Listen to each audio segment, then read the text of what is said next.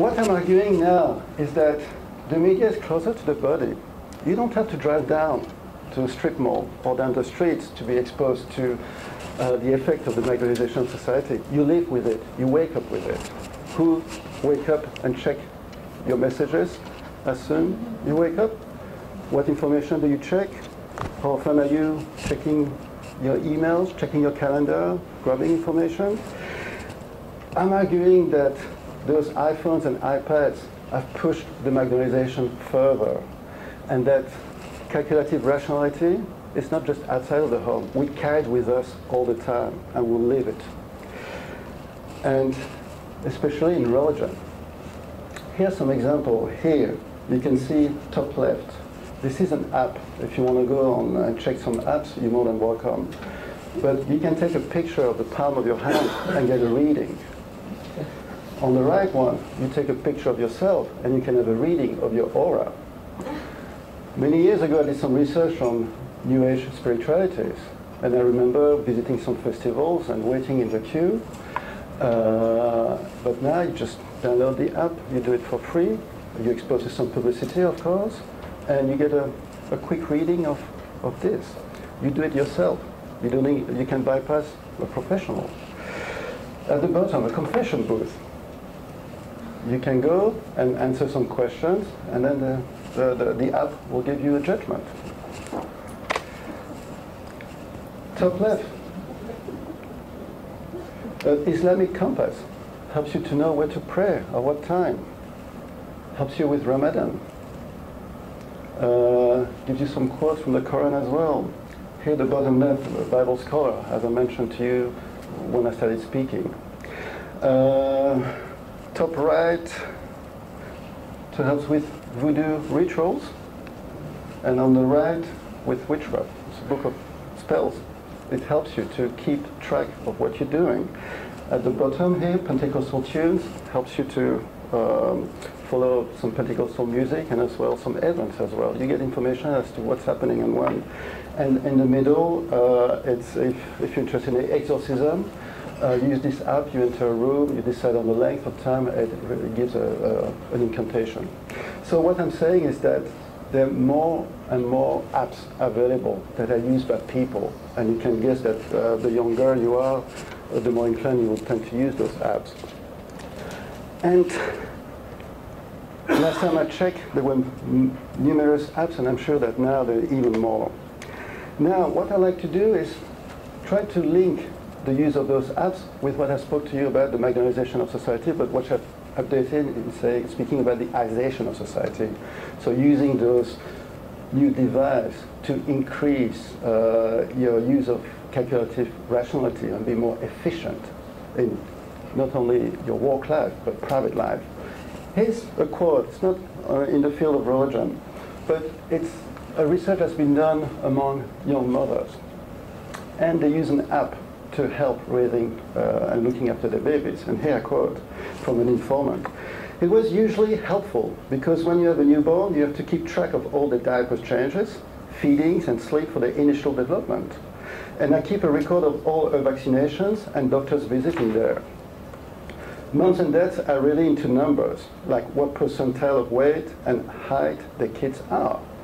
You can chart it like a visual graph. I like that, yes. I want to see where she's compared to everyone else, end of quote. So here's this notion of benchmarking yourself with other mothers around the world. You put your information online. There's a movement called the quantified self, which you can practice sports, and you track down your performance, and you compare yourself with other people. It's apps about health as well, how to improve their health, how to stop smoking, how to lose weight. And you compare yourself with other people. Here's another quote. I use the iPad every week because I can come straight from work and have my 10 minutes before class to look up pictures of the missionary, the place we're studying, and I can save them all and scroll through while we're having a story, and I can play music that goes along with the plays. So you can see here when it comes to religion, these apps help that person to be more efficient. And there's a notion of predictability as well, knows that that person will get information on the app and will be able to check. And here I make reference to the quantified self movement. there's a movement that deals with meditations. And I quote from the internet, Insight Timer, formerly Zen Timer, logs your meditations and provides statistics and journal capability. It allows you to export your data and also has social features. It's available for Android, iPhone, and iPad, and graph statistics sync across devices, end of quote. You can measure your activities in terms of meditation, your sleep patterns, and how you perform compared to other people. This idea of capability, you carry it with you all the time. People have Fitbits or other devices as well. This is the idea that the modernization process has been pushed further. It's no longer outside of your house, you carry it with it all the time. And this is affecting the way people practice their religion more and more. And it's part of this this neoliberal ideology. And I've only got 3 minutes, and my apologies, I'm going to run through the slides discussing about the heavy theories of Jürgen Habermas. My apologies about that. But for the Jürgen Habermas makes a difference between communicative action, which is a dialogue performed by groups in civil society, and its focus on the quality of life. And it's this idea for Habermas that in civil society, what he called the life world, people will be able to speak about things that matter to people as a community and be able to express issues. And he opposed it to instrumental reason, the reason used by large corporations, by the government. What I make reference to about the calculative rationality, the Magdarization of society, or the i-sation of society.